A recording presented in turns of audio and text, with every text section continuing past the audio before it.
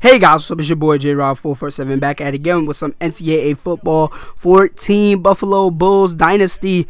You guys see it. We're going up against Miami of Ohio, and this is another Ohio team. Somebody said in the comments last video that there are a lot of teams in Ohio, and they ain't lying, because they got Akron, Ohio, all these teams, man. It's unbelievable.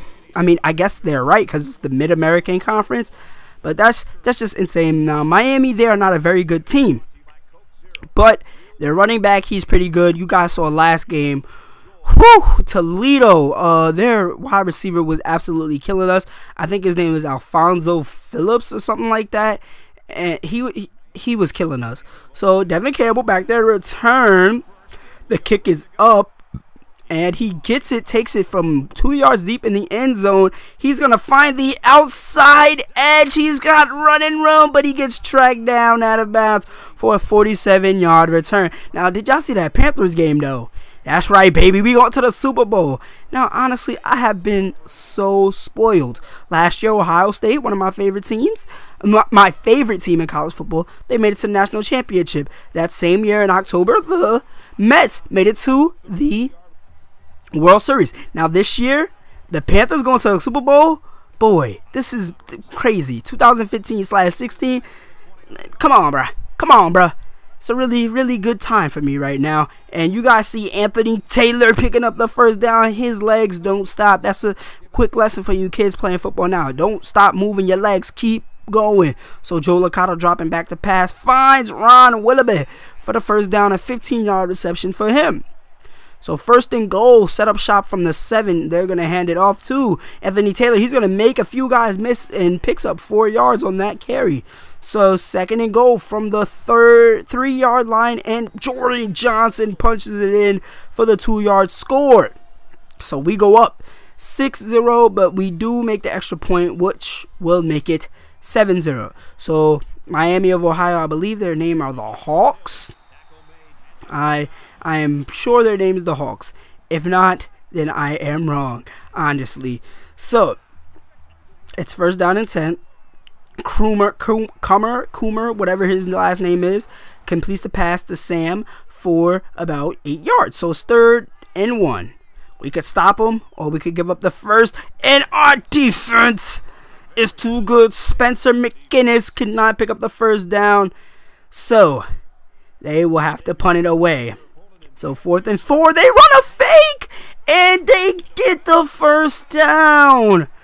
Yo, they ran the fake on us, dude. That's crazy. Now that's crazy. And their quarterback Drew Coomer has so much time to run, but he got leveled on that one. So 3rd and 2. 1:41 left in the first quarter.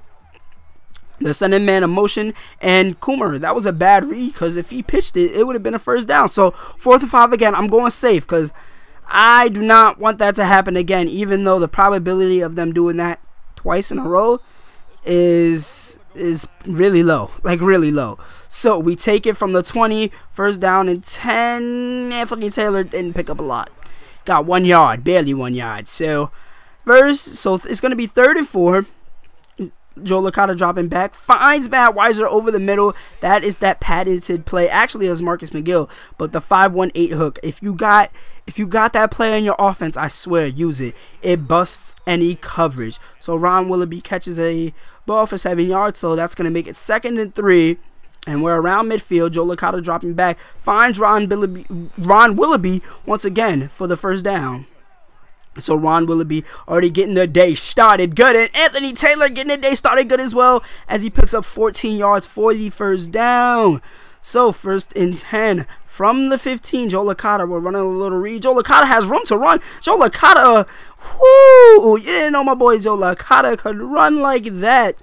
So 2nd down and 1. We throw it off to Anthony Taylor, who gets a receiving touchdown this time. That will make it 13-0. The Hawks have yet to get on the scoreboard. So 14-0. Coomer dropping back. He could have ran, but he dumped it off to his wide receiver Williams to pick up 7 yards. So we're going to cover 2 man. right now because I like man coverage, but they run the read and they get the first down. Coomer with a 3-yard rush. So we're going man cover 2 once again. Coomer is running, but he is chased out the pocket and gets sacked for -8 yards. So cover 2 one more time, 2nd down and 18. We get McKinnis in the backfield.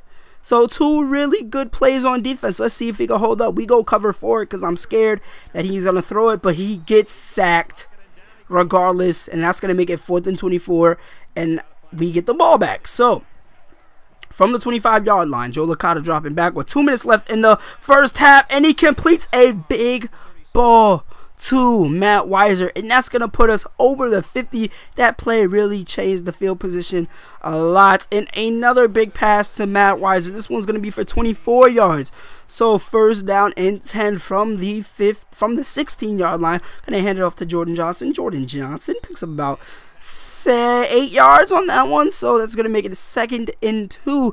3rd and 1. We did not get it done on 2nd down, so we're going to have to get it down on this down, and Matt Weiser getting a carry. Wow, that's rare. That's very rare. But we do not have a lot of fullback depth. I mean, Jordan Johnson is our fullback. Unbelievable, right? Yeah. So Ron Willoughby catches the ball for a touchdown. That will make it 21-0. Miami, they got to get on the board somehow, some way, man. So we drop back Fink into coverage, Waylon Fink, because this is going to end the half, and Drew Coomer could not complete it.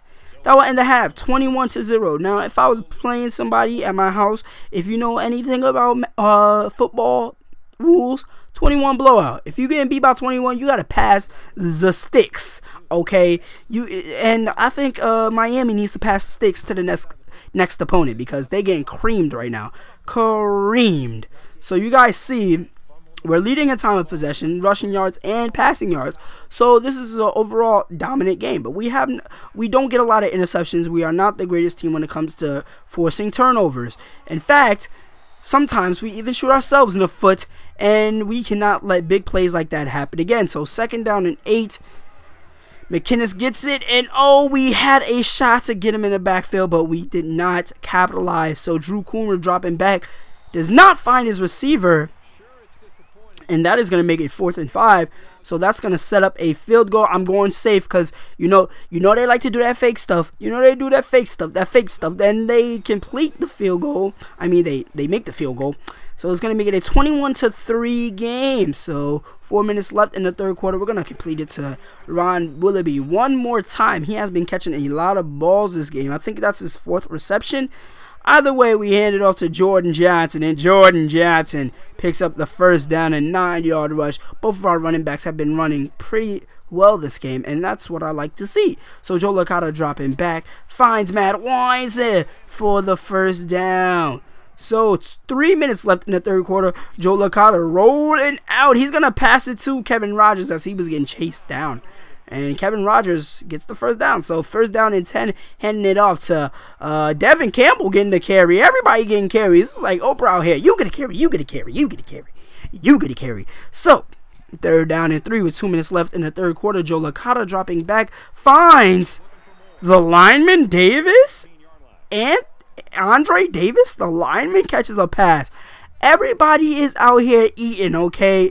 So it's 56 seconds left in the 3rd quarter. Matt Weiser, scores the touchdown to make it a 28-3 ball game. And we got the ball back. So Jacob Martinez, you want to get this sweep for your boy? Jacob Martinez picks up about 5 yards on that sweep. So we're trying to air it out longer this one. Joe Licata dropping back to pass, finds Martinez for a 43-yard reception. Everybody eating out here. Everybody. So we hand it off to Jordan Johnson, and Jordan Johnson gets a 6-yard rush. And I believe Anthony Taylor left early for, I think, with a concussion. So that's why you're seeing Jordan Johnson get so many carries, and he gets in the end zone for the 2nd time this ball game. Yo, we got some good depth, and Jordan Johnson's a junior, so he will be here next year to carry on. But don't count out Miami yet as they score a touchdown. That is Williams who gets the touchdown. So about a minute left. We're up by 25. This game almost over. But Jordan Johnson, he said, I ain't over. I ain't done yet.